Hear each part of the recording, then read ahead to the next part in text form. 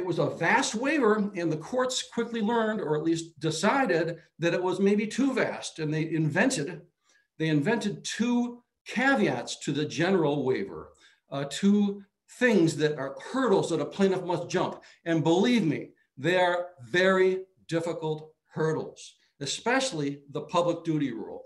If you look on your screen, public duty, the general concept, the rationale the government had was, hey, what the courts had was, hey, a duty to everyone is a duty to no one. If everybody can sue for something the government did, it'll just be an avalanche of cases. We can't have that. So they narrowed it to people who can show that somehow there's a special duty to them individually.